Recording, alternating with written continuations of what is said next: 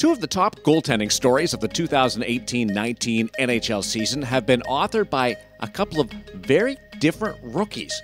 Carter Hart is a first-year pro who has been called up from the American Hockey League to the NHL after just a couple of months in the minors. And Philadelphia Flyer fans feel it took too long, even at 2 months. Then there's Jordan Binnington, a 2011 draft pick who, after spending years trying to pick the lock and find his way into the NHL, just decided to raise his foot and boot the door down this winter. He is an NHL regular, and he has the St. Louis Blues in the playoffs, writing this Cinderella script.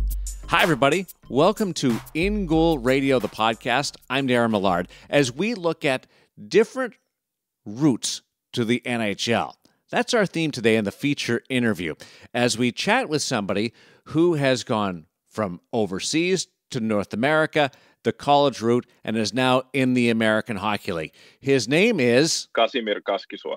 Yes, that's what I said, didn't I? Let's hear it again. Kasimir Kaskisuo. Thank you. Yes, a member of the Toronto Maple Leafs organization. We'll make sure you know how to say his name. And then there's the listener questions. And this has been an impressive part about the In Goal podcast, as you have flooded us with inquiries. We have 3 questions today, all 3 friends of In Goal, the podcast, and one of which was a Vezina Trophy finalist last year. He will give his answer to your question as we bring in the co-founders of In Goal magazine, Kevin Woodley and David Hutchison. Darren Millard with you here in the studio. And gentlemen, we have a real breakthrough in the backup goalie towel. Hutch, did you see what happened the other day in Philadelphia?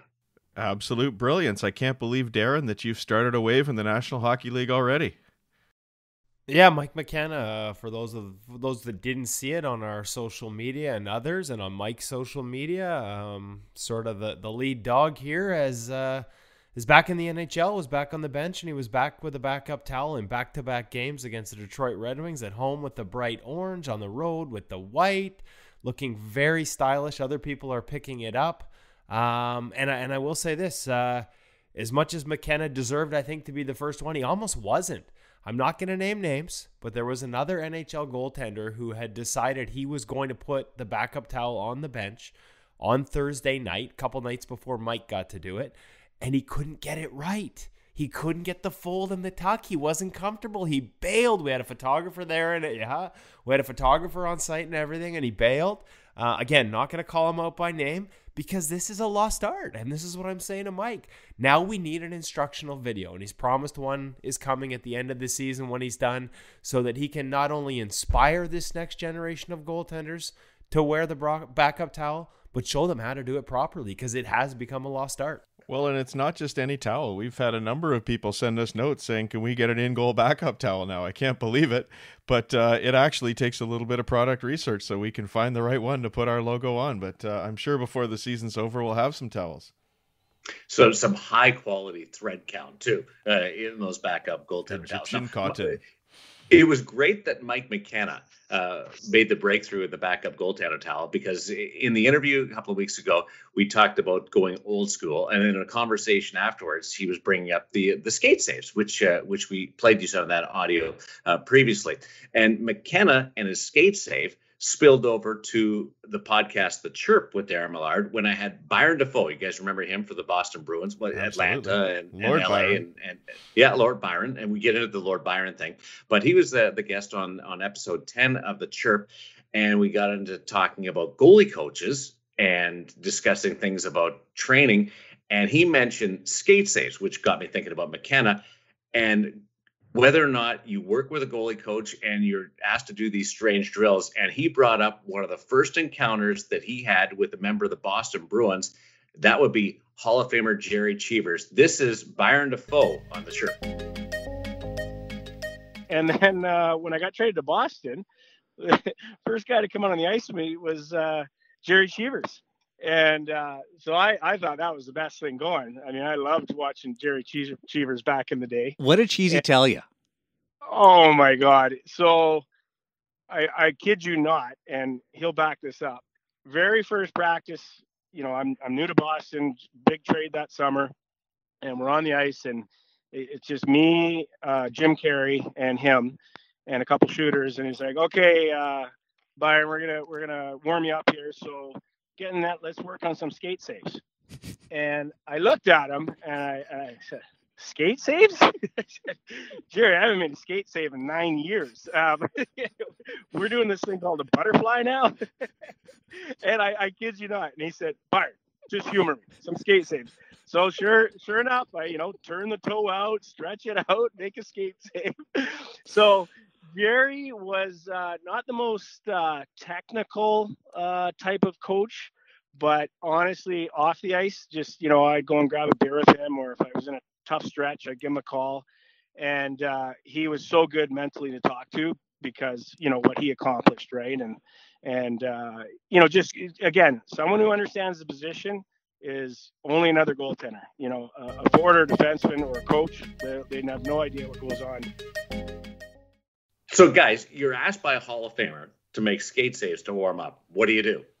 Do you guys do what Byron did and just go along with it? Dude, I wouldn't even know where to start. Like I have this problem. I mean, we've identified in earlier episodes that I'm sort of the latecomer to the party of goaltending in terms of learning it, even despite being in my mid-40s. I don't even know how to stack the pads properly. I wouldn't know where to start with a skate save. We need you to try that in one of your games, and we need to get a camera there, Woody. Yeah. I grew up trying to make skate saves, and other than my height, I claim that's the reason I didn't get very far in my career. I never could figure out the skate save, although I did have the patty stack in my arsenal. Good on Defoe for going with it, though, because it's actually a really good lesson for kids, because you're going to have coaches who are going to ask you to do things, and arguing is never the right route. So good on him, and it turned into a good friendship, you were telling us. Yeah, a very good relationship between the Hall of Famer Jerry Cheevers and Byron Defoe. Again, that was on the Chirp. So there's a couple of two good stories about relationships working, and one that's working right now is the Calgary Flames, David Riddick and Mike Smith, and there's a competition there again. And just a little bit of an update, because Woodley, there was a lot of talk at a certain point of this year that Brad Treliving and the Calgary Flames would be going out and trying to strengthen their goaltending. What's the latest as we approach the trade deadline? Well, obviously, we had Jordan Sigalet on last week, the Calgary Flames goaltending coach, and I got to say, I didn't get that impression. One of the things he said to me when I talked about Riddich's lack of playoff experience was, as much as they think he's solved that, and we can talk a little bit about some of the things that David has done, he also felt like the other guy was going to get on a roll, and that guy is Mike Smith. And now we've seen him with 3 straight starts. He's won 2 of them, lost the other one, I think, in a shootout or overtime. So Mike Smith, a guy who's getting on a bit of a roll. And, this hasn't been an easy year for Mike, and I think he'd be the first one to tell you. New coach, new system. They don't give up a ton of shots a lot of nights, and that's something where he's typically better when he's seeing a little more rubber. And David Rittich got on a roll, and Mike Smith's not a guy who's used to playing, once every 4 or 5 games. And so it's been an adjustment, but he is a guy, amidst all this talk of the Flames getting help, Smith's a guy, when you compare about the names that are out there, short of going out and getting a Jimmy Howard, which is going to cost you a first-round pick maybe, or a Sergei Bobrovsky, the rest of these guys you're looking at is probably more 1Bs. And Mike Smith's a guy that they feel, if he needs to go in there on a consistent basis, or if you need a stretch out of him, he's still very capable of that. We're just a year removed. For the first half of last year, he was the Flames' best player. So I think that feeling and that trust is still there with him.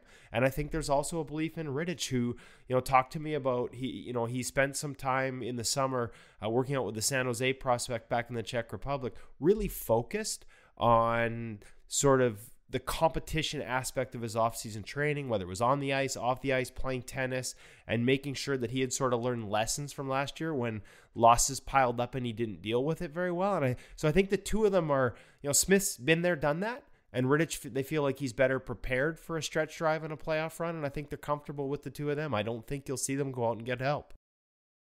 What I liked about Mike Smith was when he gave it to Jonathan Huberdeau the other day. I don't have anything against Jonathan Huberdeau, but they got into it in a shootout and made me wonder, can your goalie get kicked out in a shootout?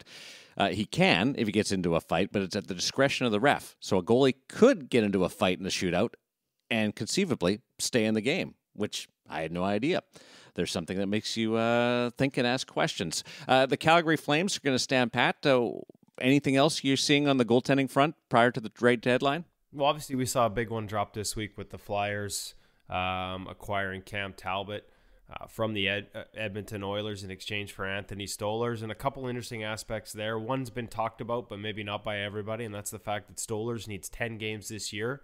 Otherwise, he becomes an unrestricted free agent. But I think in Edmonton, they see him as a project with some upside. If they can retain his services and maybe a bridge, they've got a whole bunch of good young goaltenders coming a couple of years from now, guys that are sort of getting their feet wet in the AHL and the East Coast Hockey League, and maybe Stolarz could kind of bridge that gap between Koskinen and them. There are some things in his game that I think they see as quite fixable with time, and hopefully they get that time. And on the other end, I think a lot of people talking about Cam Talbot is a quote-unquote mentor for Carter Hart, and a lot of people talking about the relationship they have.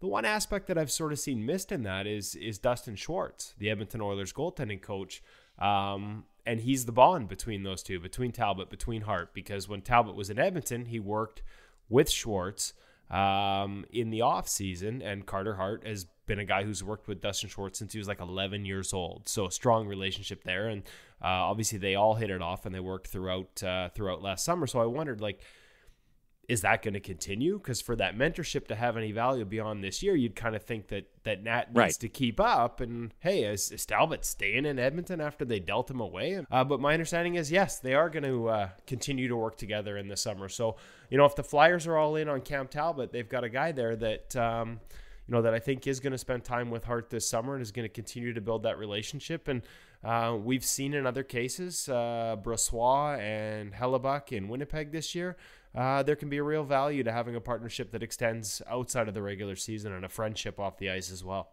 And with Brossoit going into Winnipeg, it kind of clogged things up a little bit there.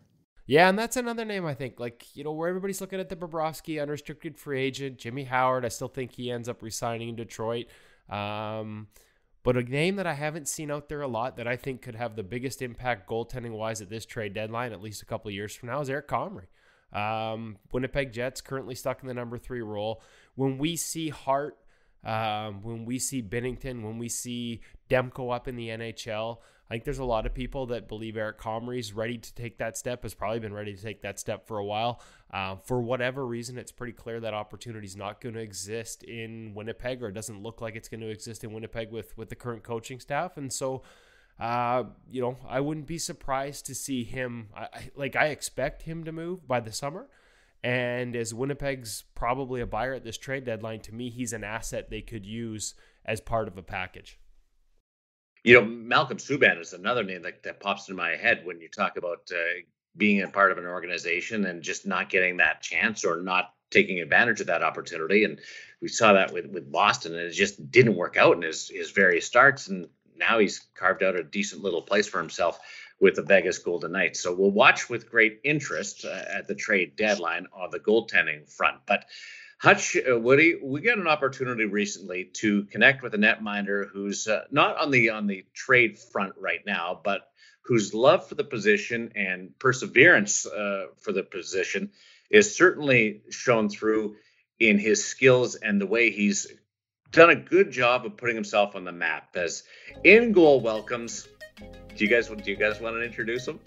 No chance. Okay, here's our feature interview of the week. I admit it, it's an unusual way to begin an interview, but at In Goal, the podcast, we want to make sure we have our bases covered. And Woody and Hutch haven't been around in the Toronto Marlies very much. So we start at the very, very beginning. Kasimir, how do you say your name? You want the finished version? Kasimir Kaskisuo. Okay, now how will these two say it? Kaz works for me. It's hard to listen to some of my teammates say my name, so Kaz is good. What's the worst in-arena effort trying to say your name? There's been a lot of variation, especially in college. There's been a lot of tough ones. They keep changing the letters all over. Kaskisuo, and everything you can think of. I've heard it all. Now, you're a professional athlete now. Do you ever worry about it anymore, or is it just old?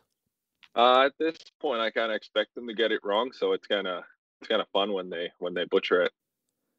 The place they always get it right was Finland. At least, I hope so. Yes. You left Finland for North America before most people do. Walk us through that decision. Yeah, so I was playing under 20 in Helsinki. So 3 years of juniors there, and I felt like I was a little stuck. I was always behind really good goalies. All of them got drafted to the NHL after I think they played with me. So one was Tuohima. He got drafted by the Oilers. He played in the American League for a little bit. Now he's back in Finland. And second year was Korpisalo, who's playing for Columbus right now. And then third year it was Kevin Lankinen.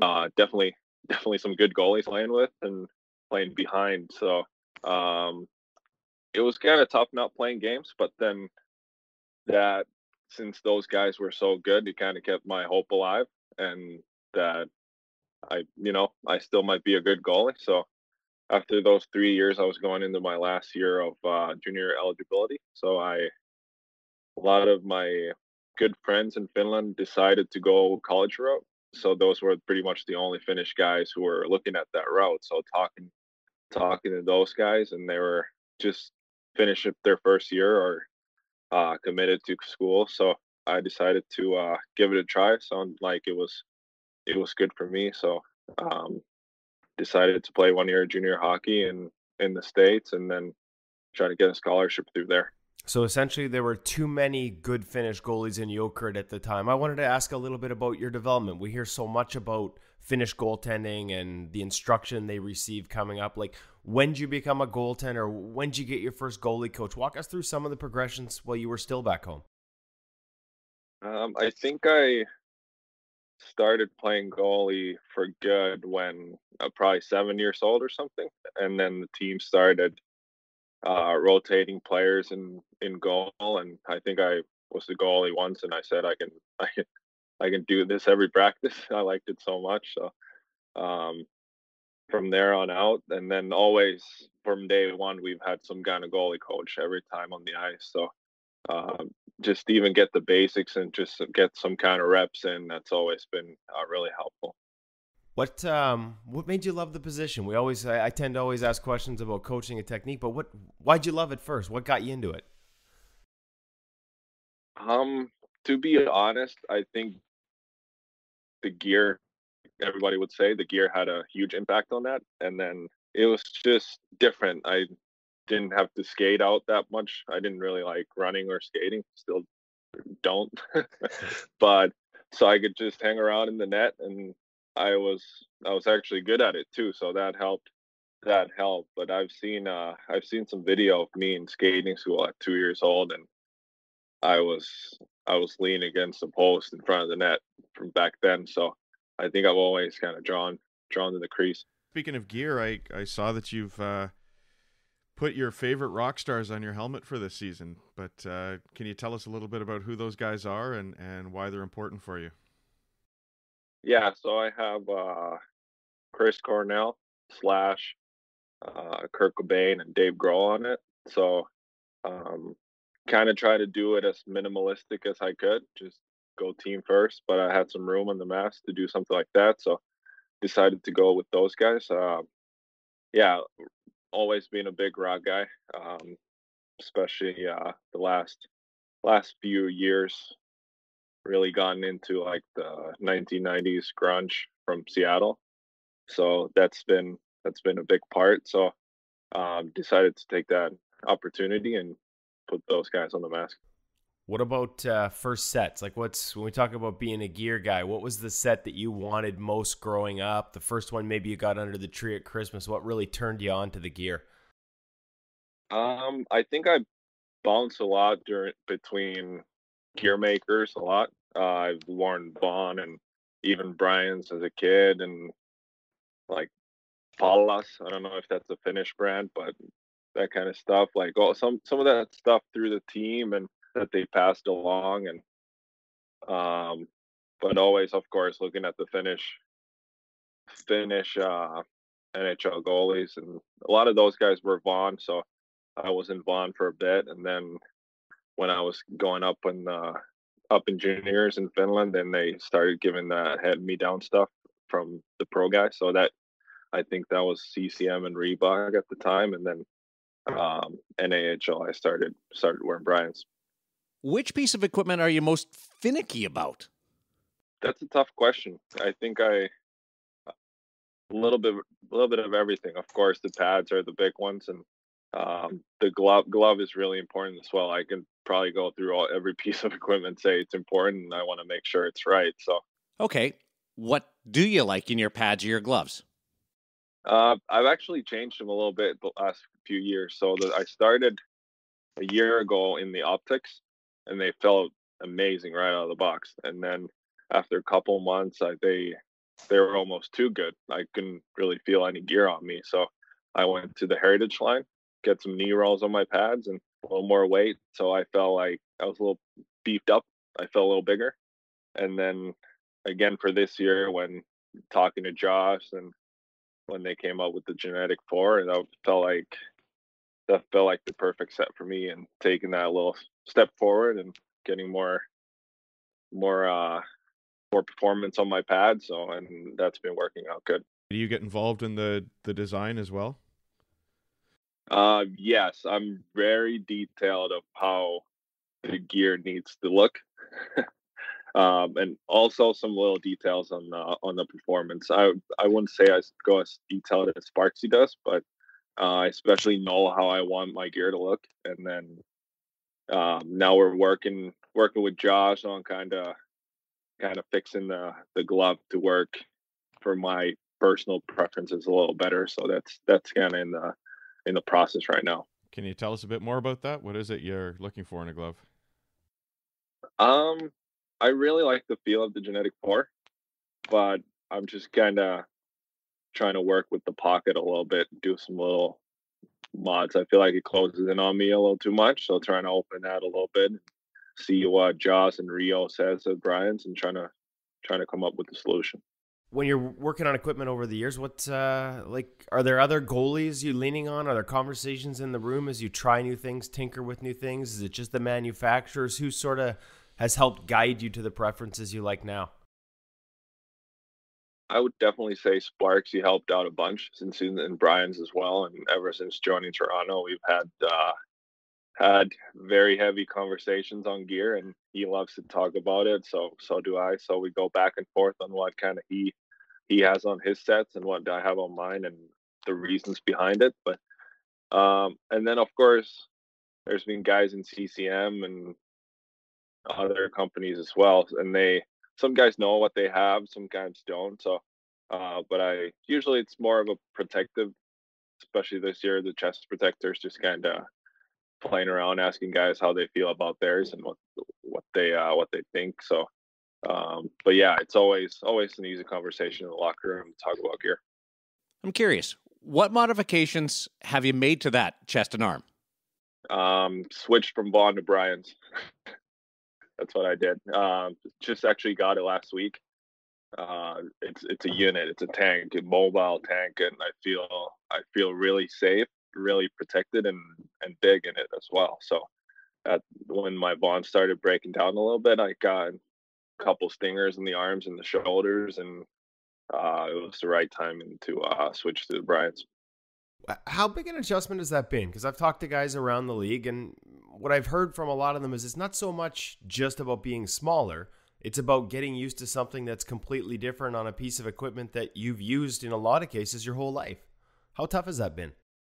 Yeah, it was definitely shocking the first time I got my new size chest protector. We were on the ice, and I think Bickert just got his before the season started, and we looked like skaters out there. It felt like they stripped my shoulders down. So it definitely looked different. And then at first, he kind of felt tight, but then it started feeling normal. Of course, you get a couple skates in, but for me, the difference was that they made, arms a little smaller and the shoulders, the padding a little smaller. So especially on sharp angle shots, you're doing RVH and you get a shot like not straight on, and you get it on your shoulder, and those really hurt. And I got big bruises from there. So that was probably the biggest difference. Did that affect your confidence? I mean, you're facing shots, you're smaller, head games, you're taking up less space. What about that? I don't think so, at least during games when but definitely when we did some dead angle shots during practice, you kind of had to think twice when you're leading against the post and you know the guy's going short side and you almost know it's going to hurt. But no, definitely not with this new brand. If we could just take it back a little bit to your development, Kaz, I'm really interested the fact that you've, grown up in Europe, played just about every level you can play at in North America. What does that look like developmentally for you? How do you have to change your game as you grow with each level? And then maybe what are you working on now to take the next step as well?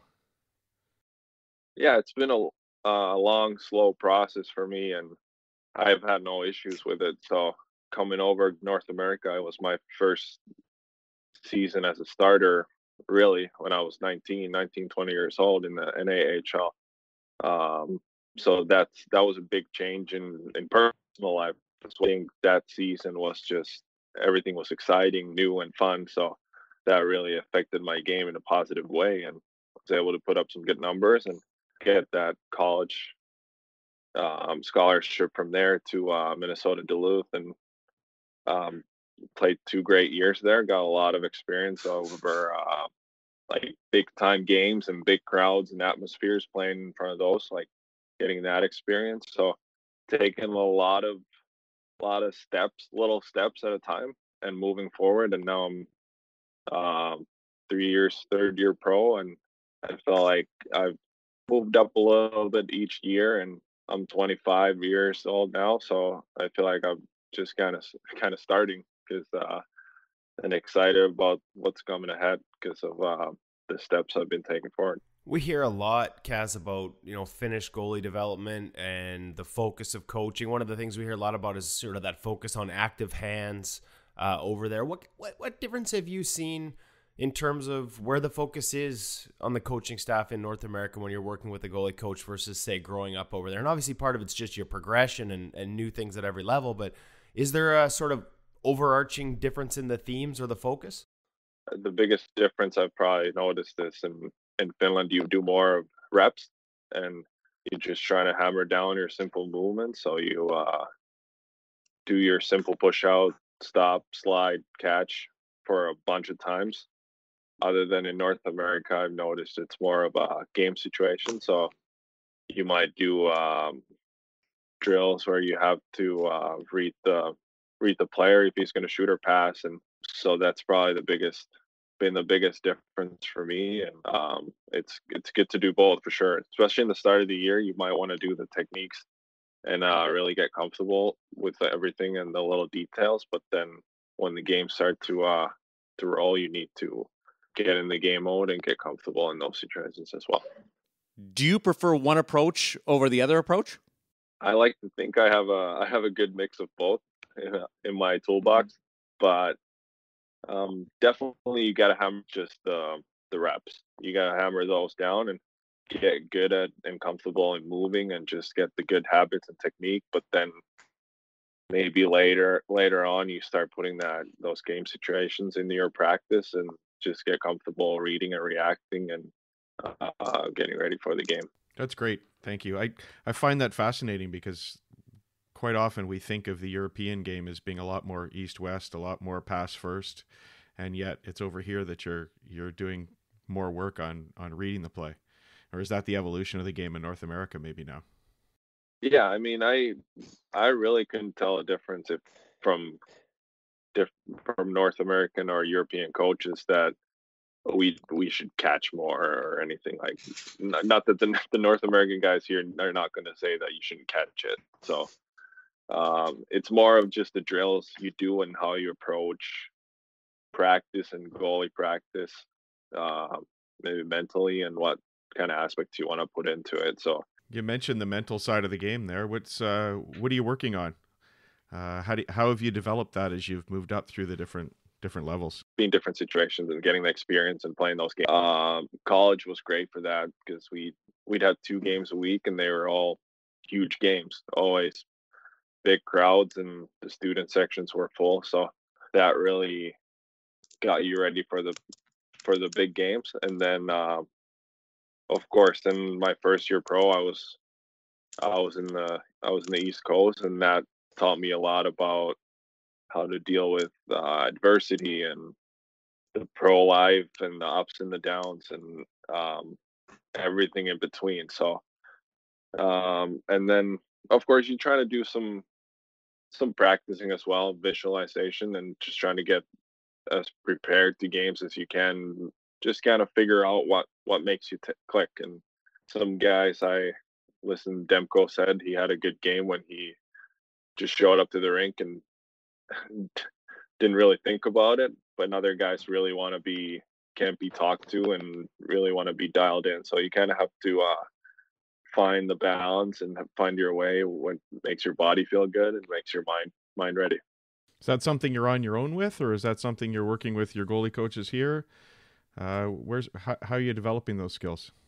I feel like you kind of have to figure it out yourself. For me, just trying a little different things, and if something works, stick with it, and then maybe try to add some new things into it. But of course, you can, with your goalie coach, you can ask for tips, ask for help, what he thinks he might bring into something. I think this year John Elkin is trying to get me to do some meditation, and I'm trying to take the aspects of it into my game and my preparation, what I think is I might need.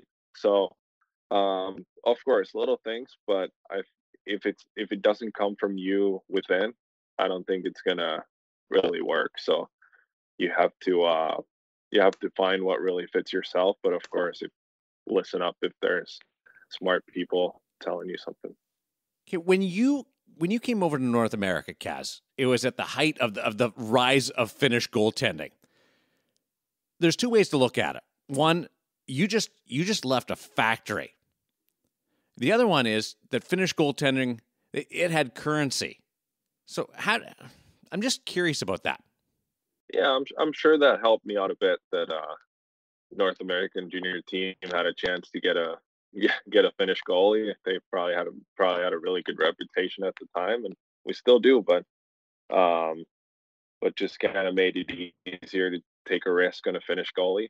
And then of course, even moving up to college, I feel like all those things kind of paved the way and made it a little easier. Other than maybe before, it would have been harder for European guys to come over. And now I see it a lot in junior hockey and college hockey. There's a bunch of European goalies. So it's really exploded. So I think the Finnish goaltending really started that. And then of course Swedes have done a good job too. And you see it all over Europe. So what's your timeline on tracking your career right now?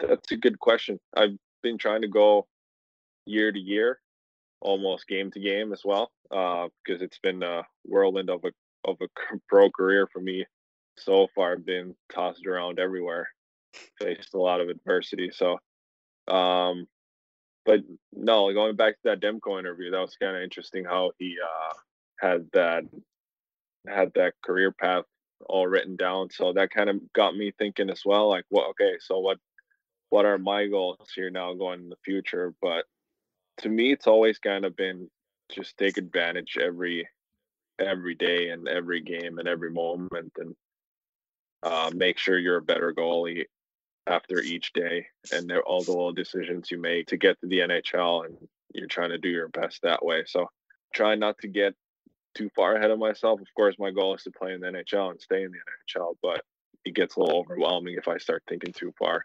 ahead. So trying to go game to game at this point, but of course my goals are high, and that's what motivates me and keeps me going. How much do you guys talk about, like, as a group with the rest of the Maple Leafs goalies, or even maybe the Finnish goalie union, if you've got friends that go, like, do you have a support network outside of your goalie coach with other pros or with guys you played with over the years? Like some guys have like a little chat group that they'll take part in. Like, who do you bounce things off outside of your goalie coach? Do you have anyone for that? What I've had so far is pretty much goalie partners. I've been lucky enough to have a lot of good goalie partners, even though in the organization now. Freddie's been great. So is Sparks. He's been great all through my 3 years, and then and even McElhenney was, the little time I got to work with him, he was unbelievable and helped me out a bunch. So now that Hutchinson is here with the Marlies, like that's been another big step. We hit it off right away, and he's been really helpful for me and my game, and just everyday life, going to the rink and having a guy to talk to and bounce ideas and just chat to. Obviously, speaking to an audience of goaltenders, are there any specifics, like one little anecdote you can share where there's one thing that maybe he brought or suggested or talked about that you hadn't really thought about in that way before? I don't think we've really gotten into too much detail yet.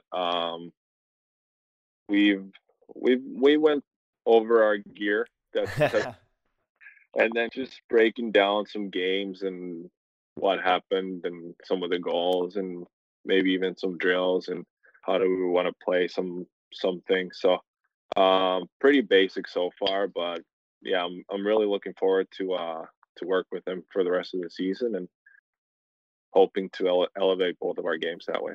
You said Hutch, your partner, has helped you. Can you expand on that?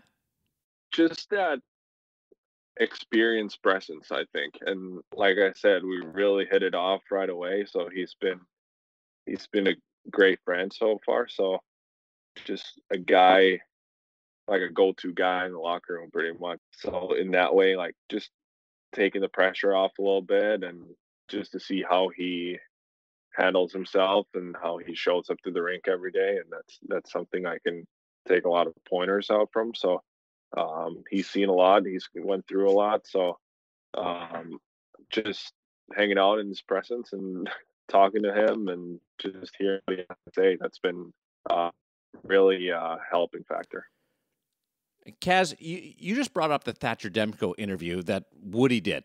And that's a compliment to this In Goal Radio podcast, because you're obviously as much a listener as you are a guest. Goalies seek each other out. Yeah, I try to. I love it. Like, I rather listen to podcasts on the way to the rink and back than the same songs over and over again. Even though grunge rock never gets old, but yeah, it's been fun. Like, of course, I love to talk goaltending. I love to listen, like hear, especially like your guys' outlet now is to hear what other goalies have to say. And even growing up, like I used to hoard all these hockey magazines that have an article about a goaltender, and that's why I got it. So yeah, just I feel like you have to be a goalie nerd and love the game and the position. So that's where it kind of comes from. Now that you've been on this show, what do you want to hear about goaltending in this podcast?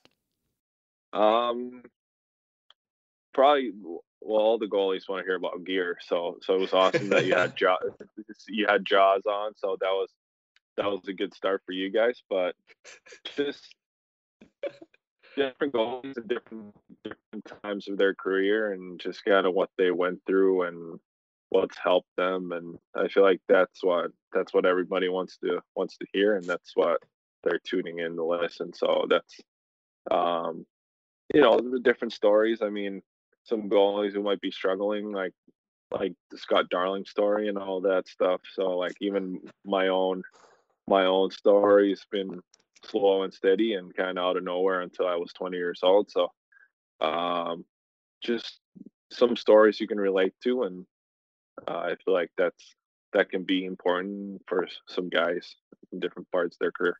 What's the lesson then for a young goaltender? If you're sitting down with a kid who's 8, 10, 12 years old and you're talking about your career, what do you take from your slow, steady journey, and what advice do you give to a kid who's just embarking on the game? You shouldn't really worry about where you're playing, or if you're playing that much. As long as you're playing in teams and getting good practice and you're loving the game and working hard. So that's the important part. I feel like a lot of kids stop playing because they didn't make some elite team somewhere when they were 10 years old, or like it doesn't really matter. I remember all those guys who were playing in front of me when we was growing up from 10 years old to 15 years old, and I don't think any of those guys really play anymore. So you just got to stick with your game and believe in yourself and work hard, so, and have fun in the process, of course. So never give up, and you're going to get some adversity on the way and tough bounces, maybe some cuts from teams, but it doesn't make you any less of a goalie. So, and you always have a chance to figure it out and stop pucks. And once you stop them all, like, people are going to want you. Did you have a lot of support at home to help you through those bumpy times? Yeah, for sure. I mean, I always believed in myself. I always knew I was going to make it if I just keep at it. And of course, even making the decision to come over to North America and play, I think my mom said, why didn't you do it earlier, in a way. So yeah, everything's worked out for me. I've been patient, and I've been taking the steps that I personally feel like I needed to take. And yeah, definitely not any crazy pressure or anything like that growing up. So I feel like it's all kind of worked into my favor. So now you're a new father, and congratulations from all of us on that. How's that affected you as a goaltender, as a person? I think we all look at the pros and we say, why didn't he do this? Why didn't he do that? We all sort of forget that there's a life behind all of that. So how's that affected you? And more importantly, are you going to let your daughter be a goaltender? I might try to give her a tennis racket or golf clubs, trying to push her that way. But I think I don't think it affected me or my game, even when my wife was late pregnant or anything like that. But I think my coach think it will affected me a little bit. So, and when they came and chatted to me and like, is everything good at home? Like, are you doing good? Like, I think that got me overthinking a little bit, that is everything good at home? But no, I don't think it affected. And now it's been great. Like, even having some worries or maybe a bad game or some bad goals, and you come home to and there's a little baby daughter waiting, like, you kind of, like everybody says, you kind of forget about all that other stuff. So it's been fun. It's been fun. A lot of energy I've gotten out of it, and a lot of boost to bring to the rink. So just to have that kind of balance to come home to, and it's been great so far. Before we let you go, I know you love pets, but you also live in a different part of the Toronto area. I mean, we're almost neighbors. Yeah, 3 dogs, 2 huskies, and you can call me weird, but we have 3 cats as well. So I might be stapled as a lunatic right now, but yeah, just living a little out of the city, and that's why I like to listen on the podcast too on the way to the rink and back. So teammates call it a farm up here, just because we have a little bit of room for the animals. But no, me and my wife both love it. A little bit of breathing room here, and it's nice to go downtown every once in a while. It's more exciting when you don't live down there and you kind of visit. So we're happy, even though we're a little out of the way and doing things a little different. So it's working out for us. 3 cats, 3 dogs, a child. You're running out of names. That's true. We gotta probably could use some help on if there's any more babies on the way or any more dogs or cats. But we've been collecting the dogs and the cats all around where I've kind of played. We didn't get any in Chicago last year. Maybe that was the baby, but yeah, I think we're going to be trying to be set on the 3 dogs and 3 cats. You're a first-time caller, but a long-time listener. Kaz, congratulations that you've been patient in your journey. You're learning how valuable that is as a father now. Thanks for your time, pal. Thank you. Thanks for having me on. Thanks a lot. Thanks, Kaz. Thanks.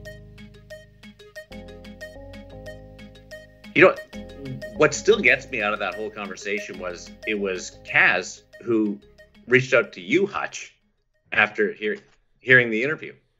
Yeah, he actually listened to our first podcast episode and fired a note along just asking how often they'd be coming out, and that started a dialogue.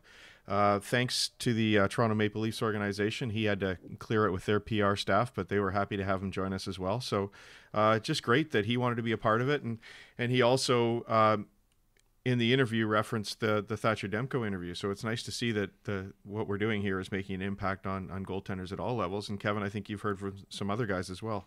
Yeah, it's been kind of neat to get the feedback. Obviously, we saw Eddie Lack on Twitter talk about having to run second fiddle to Roberto Luongo and not getting the first interview. I had a good chuckle there. We'll have to have Eddie on soon as he recovers from hip surgery. But some other messages, too, behind the scenes. Brian Elliott reaching out and saying how cool it was to hear Luongo in that first episode, a guy that he looked up to and looks up to with some similar ideas about the position as he had. And I thought, just getting that feedback from those guys is pretty cool. And we've heard from some others, from goalie coaches around the league and stuff. So it's great. It's great that we've been able to hear back from goalies, and great that we've been able to get feedback from listeners, and, keep reaching out, I guess, and let us know what other things you'd like to hear.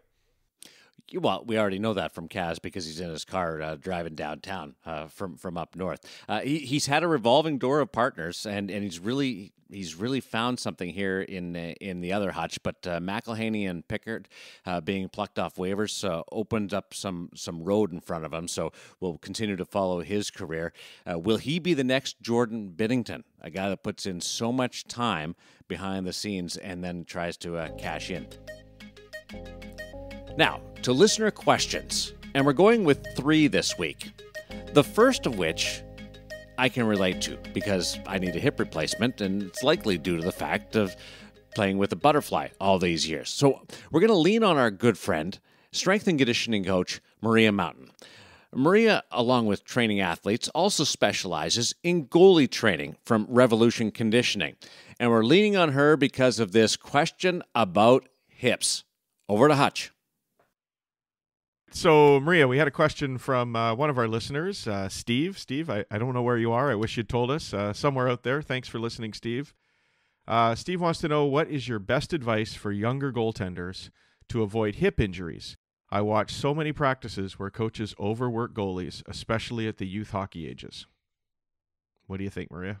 Yeah, it's a great question. It's kind of the $1 million question, and it literally keeps me up at night, because I don't think we know the impact of butterfly and now the reverse VH. I think this is really the first generation that's grown up from, little kids all the way through. So we don't know what the impact is going to be. So I think Steve has a good reason to be concerned. So I get a lot of emails from parents who are looking for the training solution. What training should my child do so that their hips will stay healthy? But one thing to keep in mind is that I think a lot of this FAI, and it's not just me, it's the way the body develops. It's overuse. It's not something that just like tearing an ACL, you land the wrong way, you cut the wrong way, you have the wrong kind of impact, and you tear your ACL. FAI, or hip impingement, is something that develops over time. So I want to make it really clear that training doesn't undo that damage. I think it can help. Maybe help reduce it or mitigate it a bit. But I think especially for the youngsters, the number one thing you can do is minimize exposure. Now, that doesn't mean, so kids shouldn't go into the butterfly. But yeah, I've been at practices and camps, and Hutch, I'm sure you have too, where, these kids are smashing into the butterfly, on repeat for minutes and minutes and days and hours, and that all adds up. So I think if you can minimize the exposure, I know that I don't think the goalies like it, but I think if you had maybe 3 goalies at practice to spread it around a little bit, that's probably a good place to start. An off season where they aren't smashing themselves on the ice, where they're playing a different sport when they're a little kid, I think that's another great strategy. It's a really, really tough one to answer for sure, isn't it? having to work in with teams and coaches in a way that's going to work for everybody. Is there an aspect though of conditioning that can help? I mean, is being flexible better for kids? What could they be doing? Yeah, I think most kids by nature, especially younger kids, they're pretty bendy. So if you're little kid, once they start growing, then it becomes an issue because our bodies grow from the bones, and the bones don't send a memo to the muscles that, hey, you know what, like we're going to just grow an inch and a half all of a sudden. So, those bones grow, and now you have a young athlete who's just chronically tight everywhere. They can't touch their toes. And so I think if you have a kid that's sort of tight everywhere because they've just gone through a big growth spurt, then yeah, there's just, basic stretching program is a good idea. I think if your child is pretty bendy, as most of us were when we were kids, except they can't get into a butterfly, or when they do, if their coach has them trying RVH, or they see it on TV, they want to try it, they want to do it, and that is uncomfortable for them. If they have sort of a significant localized deficiency, then I think it's probably worthwhile to take him or her in to see a physical therapist to just say, hey, like, is this normal? What should we do about that? Right. It's interesting you talk about limiting exposure, because we had Thatcher Demko on, and he's had both hips done, had some serious injuries over the years. But one of the things he did speak to was having, fewer good reps. Let's not try and exhaust ourselves doing medium quality reps. Let's get 5 good ones and then get out. And I think maybe that attention to detail might have some benefits physically as well then. Yeah, it's all about deliberate practice, and and you guys nailed it exactly. It's practice makes permanent. Perfect practice is what makes quality. So, and it's very much like developing speed and agility. Those things shouldn't be tiring or exhausting. We're learning to move with precision. We're learning the skill of moving, and our body isn't going to learn the skill of moving by smashing out 40% of crappy reps. And so last one, we've had some conversations in the past about building up the knee stacks and whether that might relieve some pressure on the hips. And I understand you'd be in favor of letting kids give that a go. Yeah, I like that. I think even at all ages, if you can add a little bit to your knee stacks, I think I've seen a few cases too. And again, the parents are just trying to do their best. They had this little creature called a goalie that it's like, what is it? But, I think, and then they hear that, well, it helps a goalie if they're taller. So some parents are putting kids into step steel extreme, right, to get them more height. But that actually is going to change the mechanics, and it's going to put more torque on the knee and hip. So maybe keep them out of that step steel extreme and look at, can you add an extra shim to that knee stack? And get, the knee sort of above ankle height when they're in their butterfly.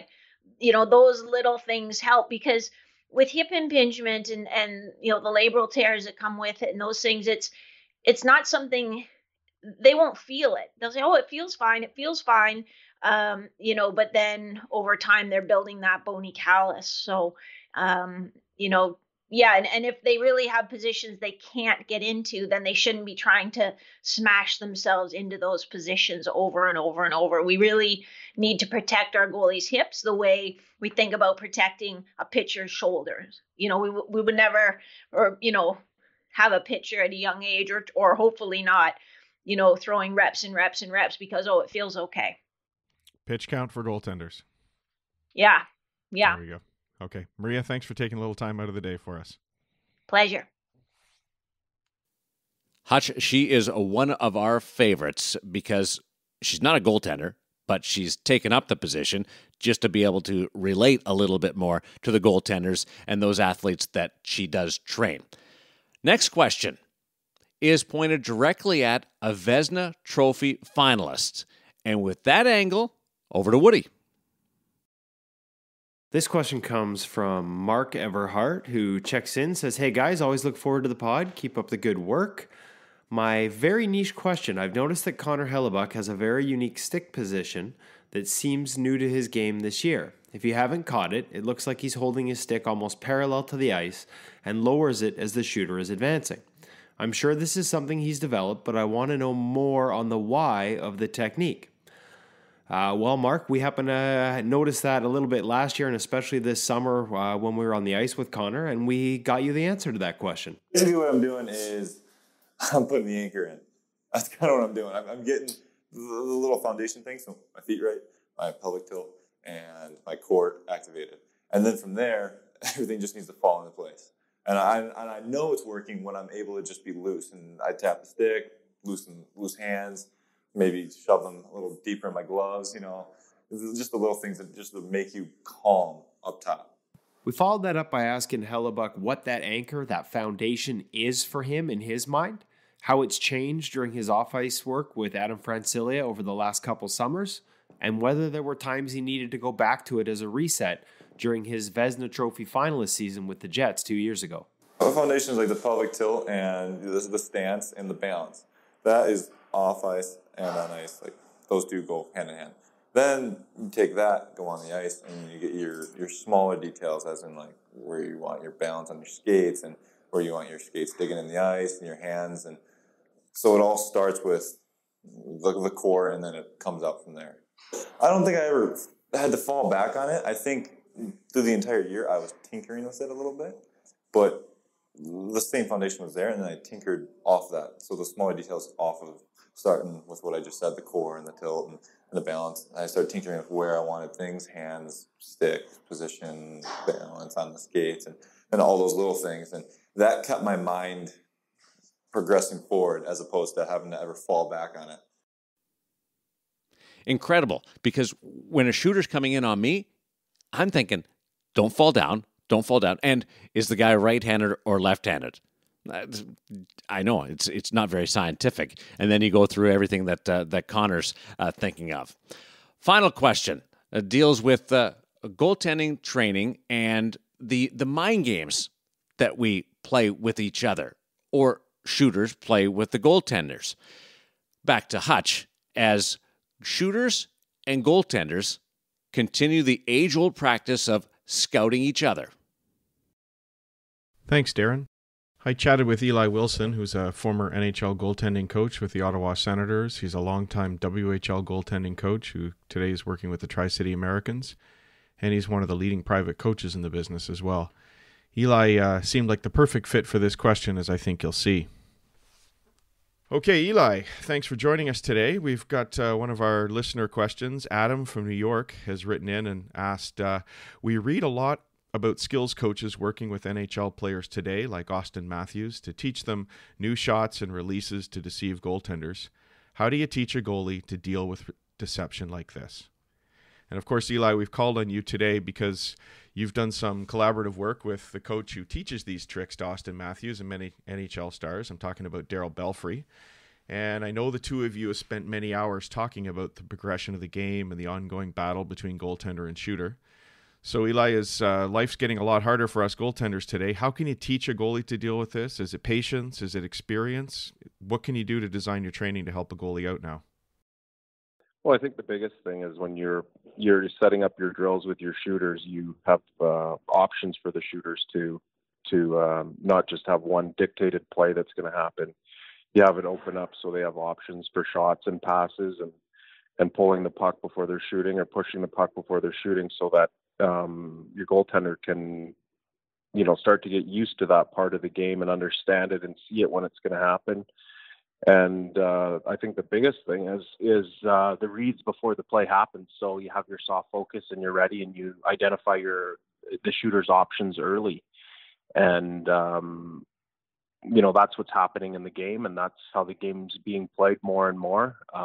But I think the biggest thing is when you design and put together a practice for, a goalie of, I don't want to say this, but a decent level or a decent understanding of the position. Once you get the technical part down pat, then you can really work on the tactical approach of it. And we always have on the ice, outside of our basic warm-up drills, all our drills that we do have an opportunity for a shooter to change things up and mix things up so that it does mirror exactly what can happen in the game. So you must be working almost as closely with your shooters as you are with your goaltender to train them as well for what it is they could be doing to both help your goalies and I guess for them as well to learn how to deceive a goaltender.